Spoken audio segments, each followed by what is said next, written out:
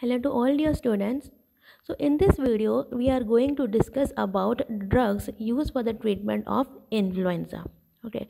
So before going to the anti-influenza drug or antiviral drug, we shall first discuss about how these influenza infect the cell and replicate, and we are going to go into some detail because it will help you to understand the treatment for the influenza. Okay.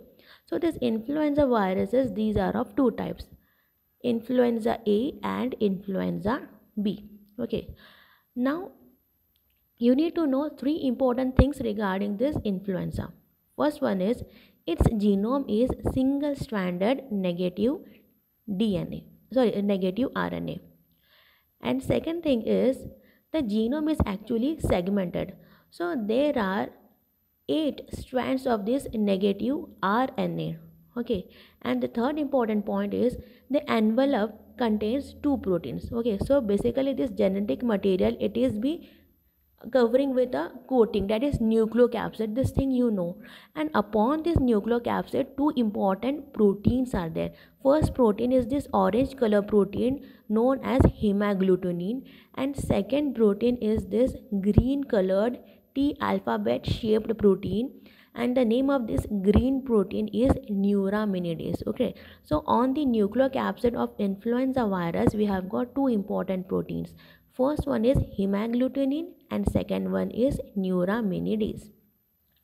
So let us talk about how influenza infection works. Okay, so suppose you get exposed to this virus via respiratory droplet, and the virus does infect the epithelial cells in the upper respiratory tract. Okay, so suppose this is the epithelial cells of your upper respiratory tract, and this is its nucleus. Now important thing is this epithelial cells of the upper respiratory tract, it also contains, its surface also contains one more important protein, and the name of this protein is sialic acid. Okay, so what happens, whatever viruses that enters into the upper respiratory tract, it will bind with this sialic acid. So basically this is the hemagglutinin. Okay, so hemagglutinin of the virus will bind with the sialic acid of our epithelial cells. So once the virus binds the sialic acid, it is taken up into the cell receptor mediated endocytosis. Okay, and it put it into the endosome. Next what happens, inside our epithelial cells there are hydrogen ion protons will be there, and on this virus we have got a, means the virus have got a ion channel, that is M2 ion channel. So why this M2 ion channel, what happens, this proton will be moving inside, because of which the nucleocapsid will be fusing with this endosome and it will dissolve. Okay, and in this manner uncoating will be taking place. Okay, so now the genetic material is exposed into the cytoplasm, and it directly moves inside the nucleus. But this genetic material, it is a negative stranded RNA, and you can't do much with that. You need a positive strand to make proteins, but there is no human enzyme available to convert this negative stranded RNA into positive stranded RNA.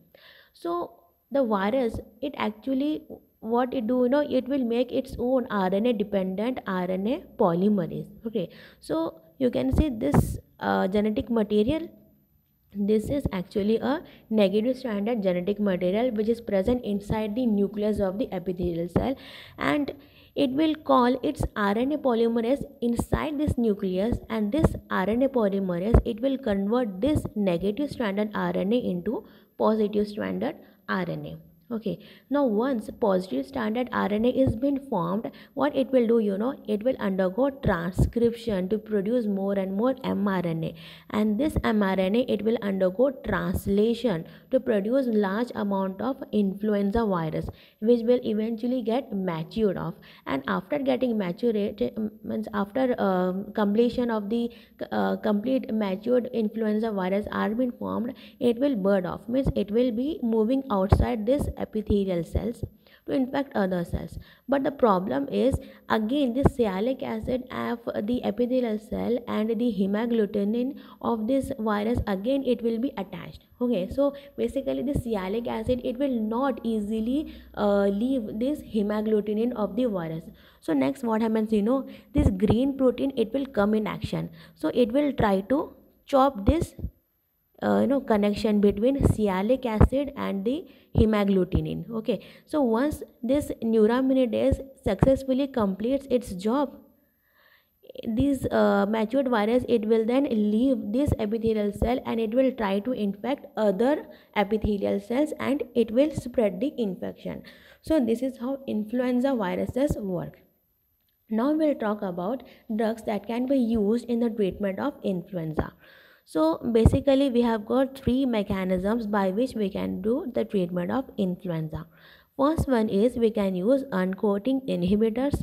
Secondly, we can use polymerase inhibitors, and lastly we have got neuraminidase inhibitors. So first we'll start our discussion with uncoating inhibitors. Now uncoating, what exactly happens means, this thing, hemagglutinin will fuse with sialic acid, because of which endocytosis will be taking place. Next, the proton, it will be moving via this M2 ion channel into inside this endosome, because of which this virus envelope and the endosome will be getting fused up and it will get dissolved and genetic material will be exposed. Okay, so this is how uncoating occurs. So what we can do, we have got uncoating inhibitors. So what this uncoating inhibitors basically does, it will inhibit this M2 ion channel. Okay, because it was via M2 ion channel via which the protons were moving inside. So when we are inhibiting, whenever we are blocking this M2 ion channel, the protons cannot move inside and uncoating cannot take place. So this is how uncoating inhibitors will be working. So we have got two important drugs in this class. These are amantadine and rimantadine. Okay, so this is all about uncoating inhibitors. Next we'll talk about polymerase inhibitors.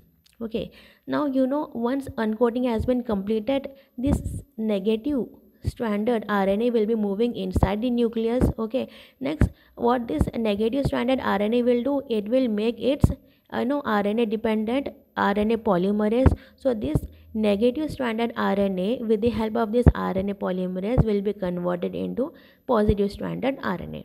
Now what our drug polymerase inhibitors will be doing, it will be inhibiting this RNA dependent RNA polymerase. Okay, so we have got recently we have developed a polymerase inhibitor for influenza virus, and the name of the drug is baloxavir. It inhibits the multiplication of the influenza virus by inhibiting the polymerase enzyme. Now the special point to remember about this baloxavir is, this is a single dose treatment of influenza. So it is given as a single dose to decrease the duration of symptoms of influenza. Okay, so with this we have completed two classes of drug, uncoating inhibitors and polymerase inhibitors. Now lastly we'll proceed to neuraminidase inhibitors. Now what exactly happens, what exactly is the work of neuraminidase protein. Yes, whenever the virus has been completely matured, now this virus will leave the cell to infect other cells. Okay, but again this sialic acid, it will not easily leave the hemagglutinin of the virus. Okay, so this is where the activity of neuraminidase come into action. So what this neuraminidase will do, it will try to to disconnect this link between the sialic acid and hemagglutinin. Okay, so what our drug neuraminidase inhibitors will be doing, yes, this neuraminidase inhibitor, it will be inhibiting this neuraminidase protein. Okay, so when neuraminidase protein is being inhibited, then what will happen, the sialic acid will not leave the hemagglutinin of the virus, and this virus cannot move to other cell for spreading infection.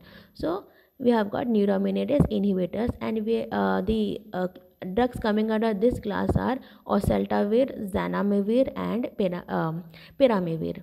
Now these drugs are the drug of choice for both bird flu as well as for swine flu. See, this bird flu is actually H5N1 and swine flu is H1N1. And you can see what is common in between these two. Yes, both have got N1. Here N means neuraminidase and H means hemagglutinin.